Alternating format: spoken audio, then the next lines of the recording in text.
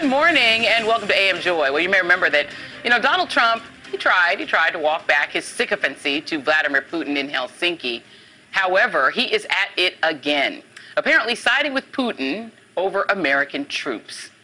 Trump is now denying that he was ever briefed on intelligence that, as reported by the New York Times, the Kremlin has been secretly offering bounties to Taliban-linked militants to kill U.S. troops in Afghanistan. The Times reported that Trump and the White House National Security Council were briefed in late March, and that Trump took no action to retaliate or to prevent Russia from targeting U.S. soldiers in Afghanistan. In a statement, the White House did not confirm or deny Russia's actions, but it did refute Trump's knowledge of any such allegation. Trump himself is tweeting this morning that he knew nothing of the claims, and yet still has nothing to say to his pal, old Vladimir Putin, who again is accused of offering bounties for the lives of Americans. On Saturday, the New York Times responded to the White House, reporting that one official said the intelligence was briefed at the highest levels, and another said it was in the president's daily brief. Perhaps most damning of all, quote, American officials reached on Saturday said it strained credulity to think that White House national security officials would be discussing such an important matter for months and even brief British officials about it and never provide the information to Mr. Trump. As Nancy Pelosi has so succinctly put it, when it comes to Trump, all roads lead to Putin. Joining me now is Michael McFaul, former U.S. ambassador to Russia, Malcolm Nance, the author of The Plot to Betray America, Jennifer Rubin, opinion writer for The Washington Post, and Charlie Savage, Washington correspondent for the New York Times, and one of the reporters who broke this huge story. He's also the author of Power Wars. And Charlie, I'm going to start with you. I just want to reiterate for our audience. Kayleigh McEnany issued a statement, and here is what it said. The United States receives thousands of intelligence reports a day, and they're subject to strict scrutiny. While the White House does not routinely comment on alleged intelligence or internal deliberations, the CIA director, national security advisor, and the chief of staff can all confirm that neither the president nor the vice president were briefed on the alleged Russian bounty intelligence. This does not speak to the merit of the alleged intelligence, but the inaccuracy of the New York Times story erroneously suggested he was briefed on the matter. That does not seem credible, I'm sorry, I think, to most thinking people, that something of this importance would not be told to the U.S. Commander-in-Chief, that the soldiers under essentially his command, though he's a civilian, he's the top civilian that's in charge of the army and in charge of the military, would not be told that another country, a hostile foreign country, is offering bounties. I want you to reiterate from your reporting. What did Trump know, and when did he know it?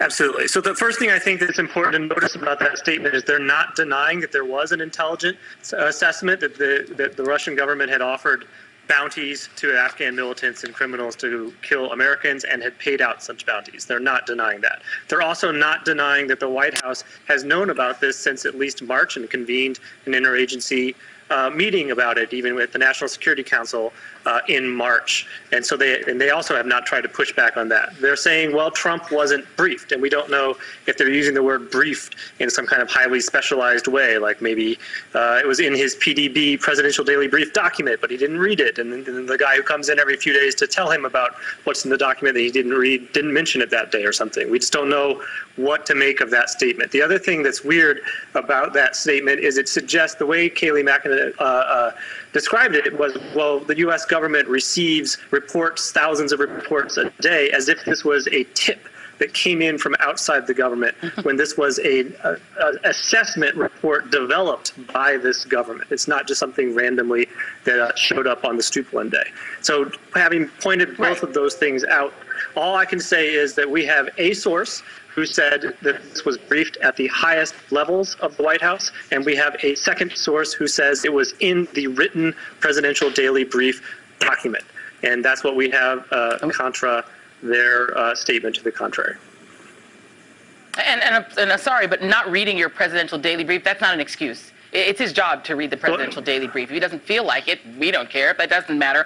The Director of National Intelligence, John Ratcliffe, has also come out and disputed your reporting, sir. I have confirmed, he says, that neither the President nor the Vice President were ever briefed on any intelligence alleged by the New York Times in its reporting yesterday. The White House statement addressing the issue earlier today, which denied such a briefing occurred, was accurate. He goes on and on and on. The reality, again, and just put another fine point on it, in your reporting, how early was this briefed to the highest levels in the White House, meaning not just Donald Trump, not just likely Mike Pence, not just people at the senior levels of his administration? What is his national security advisor up to? When were they briefed on this? We believe that it was in the PDB, written PDB, some time ago, and we know that, as in, not like this week, and we know that in late March, the National Security Council convened an interagency meeting specifically about this problem and what to do about it, but that since then no action has been taken. And I also, so that's what we know at this point. We're continuing to dig. Yep. And do you know, in your reporting, how many times has Donald Trump spoken to Vladimir Putin between March of this year and this month? So as we discussed yesterday, Joy, there was a call at the beginning of this month between the two of them. Whether there's been more, I can't say. Okay, so let's broaden this out. Michael McFaul, is it at all credible to you that the President of the United States, that the Vice President, that the top levels of his government, the National Security Advisor, would not be fully briefed on Russia offering money, bounties to Taliban members to kill U.S. troops? No. If it is, we'll get to if it is, how shocking that is too. But I worked 3 years at the National Security Council, right? I wasn't just the U.S. ambassador in Russia.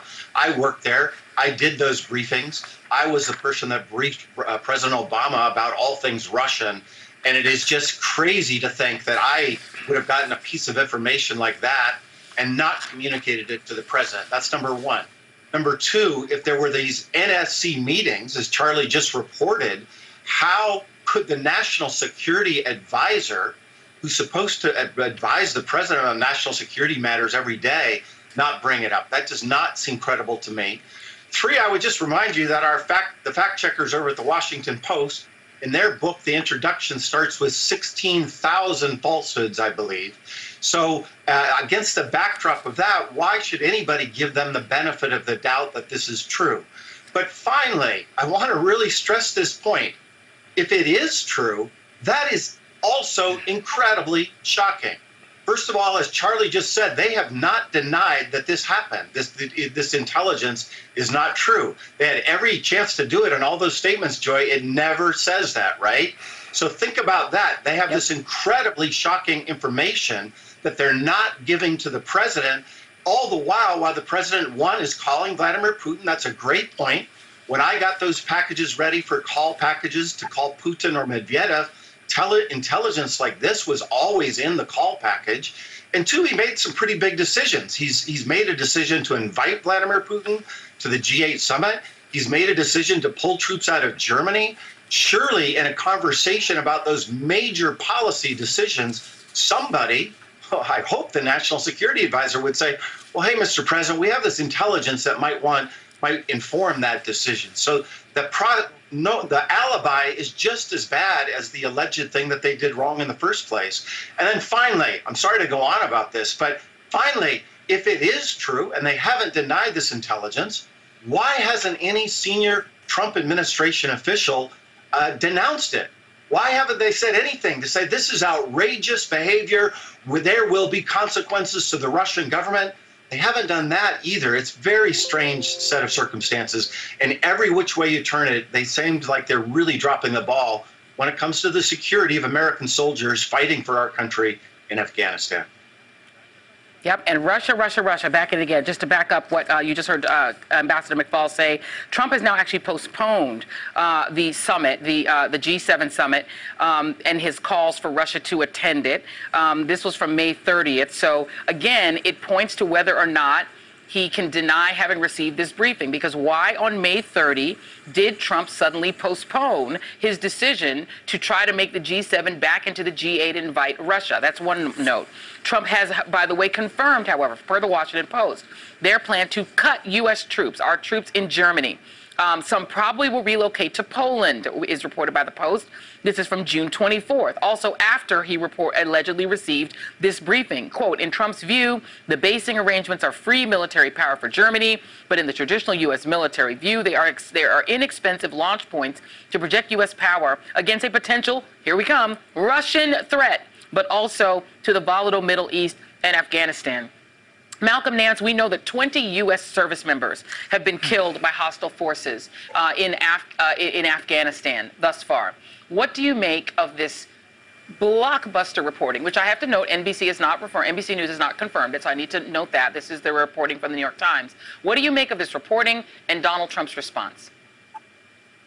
Well, let me give you the perspective of a field intelligence collector who would have been the kind of person that would have gotten this information, fused this information, vetted this information, gone back and used either multi-source, multi-dimensional intelligence to build out a picture as to whether this was true.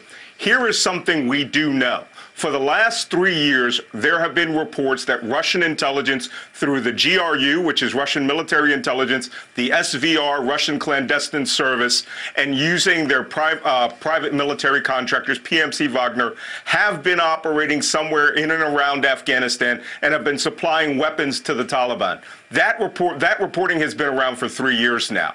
That this would have led to bounties that have been offered on U.S. service member is not out of the ordinary. You have to remember, we actually destroyed 250 Russian mercenaries that attempted to take a U.S. oil field in Syria that was backed by U.S. special forces. So they're not against using force against us. But let me tell you this. The statements by Kayleigh McEnany, the press secretary, Ratcliffe, the DNI, and now coming out of Donald Trump himself, I can tell you personally that these are lies. There is a special reporting communication system that we have set aside for very imminent, very critical threat intelligence when it is recognized and identified, which gets these reports to the desk of the president or into the president's hands 24/7, 365 in no more than 10 minutes for the initial report. Then it is followed up by subsequent reporting. Any report that they have confirmed or have intelligence that has been vetted and found to have been credible, that there was a bounty placed by the nation of Russia through its secret services on a U.S. service member would have been in his hands in 10 minutes. I have actually generated reports like this. These reports are not normal. When this all stemmed from the Cuban Missile Crisis, where people said they didn't have the intelligence. Whether Donald Trump read these reports, whether people withheld the reports, every aspect of their response is a failure and is fundamentally based on a lie. They are dancing around the word briefed, and we have lost 20 service members in Afghanistan. That's 5 Benghazis, according to the way that they count. So what we need to do is we need to determine through other sources, whether it's the House Intelligence Committee, the Senate Intelligence Committee, to determine whether this type of critical communication went through that network or whether this was, some sort of reporting that came from another source and that was brought into the PDB or not. They are dancing around the word briefing, and it is disgraceful. Whether it happened or didn't happen should have been confirmed before this report went to the New York Times. And if they're denying it, then they're either incompetent idiots or they're liars. Both can be true. And I want to bring Jennifer into this, and I want to first correct myself that NBC News has confirmed this reporting that's in the New York Times, not hasn't, but has. So that's also important to note. But I want to, Jennifer, you expect a certain response from the hawks in the Republican Party. There would have been a reflexive response. Imagine if this same reporting had dropped when the president's name was Barack Obama. Just the apoplexy that you would have heard from Republicans. Instead, it's been quite mild, I have to say so far. But I want to first play what Joe Biden, who is running for president right now, former vice president of the United States, this was his response yesterday.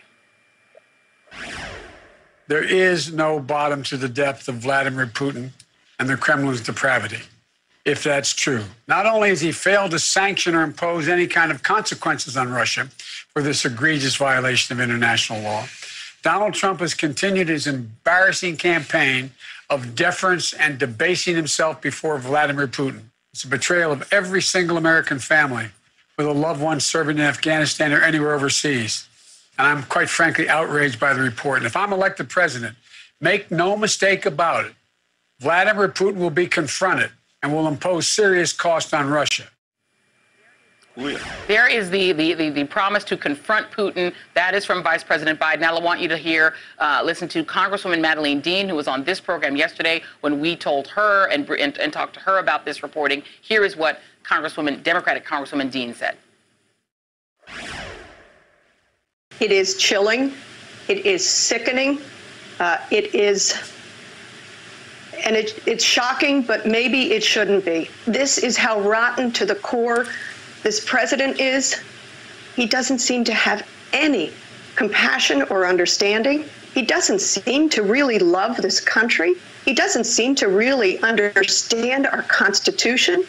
He certainly curries favor with our enemies and disrespects and disregards our allies and our friends.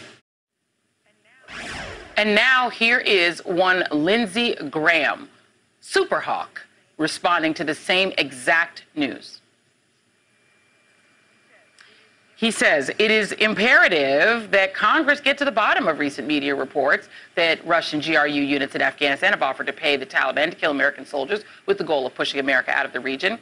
I expect the Trump administration to take such allegations seriously and inform Congress immediately as to, here we go, the reliability of these news reports. It's rather mild, Jennifer. Good grief. First of all, Joe Biden is exactly correct. This is an outrage. And what we have seen happen, whatever the explanation, is that this has not been addressed. Vladimir Putin has done this, and the United States has been passive. It sends a signal not only to him, but now that it's in the public domain, every other enemy, you can take potshots at American military forces, and you'll have no consequences. In fact, the President of the United States will maybe suck up to your leaders. So it is the absence of any action, which is almost unbelievable. And I do share the outrage and consternation. There's two other points. One is, at least for the last year or so, we have had a shuffling of the deck throughout the intelligence agency. How many DNIs have we had? I've lost track. So it is not inconceivable, particularly when you have incompetent, highly political people in these spots, that they choose not to share some information. There is a quantum of possibility that that in fact occurred because you have people like Rick Grinnell and you have people like Radcliffe in these positions. And these people are political hacks. They are not trained intelligence people. They don't have a background. They don't have expertise. They are there to facilitate Donald Trump's political agenda. And I would add one additional point. You are exactly right. Where are the Tom Cottons of the world? Where are the Lindsey Grahams? That response sounds like there was some dispute about fishing in, international waters or something, relatively minor, picayune. There is no level of reaction. And where are these people hiding? Where's Ted Cruz? Where is the whole battery of people who spent years investigating Benghazi? It is really stunning, and it is not only Donald Trump, and I agree with the Congresswoman who has shown no loyalty to the United States, no awareness of the job, has betrayed our troops, but the same can be said of the entire congressional delegation of Republicans. Their quietude is in essence kind of a shrug of the shoulders. Well, the president didn't do anything, move on. So in many respects, it is just stunning. But I come back to the central point, and that is that we have not responded. Donald Trump hasn't responded. Our military hasn't responded. And as a result, Donald Trump has once more laid down at the feet of Vladimir Putin. Yeah, and Charlie, to that very point, have you received, as this reporting has dropped, commentary, outrage, from Republican members of Congress saying this is an outrage, saying something similar to what Madeleine Dean said, what Joe Biden has said? Do you have any comments like that? The most I've seen is the pair of tweets from Lindsey Graham that you showed on the screen a few minutes ago, saying this needs to be taken seriously. These sort of allegations need to be taken seriously. Let us know, White House, what's up with that. I agree that even as the Democratic Party has really jumped on this, expressed a lot of outrage, the Republican Party leadership has been very quiet to date. Very interesting. Ambassador Michael McFaul, Malcolm Nance, Charlie Savage, thank you all very much.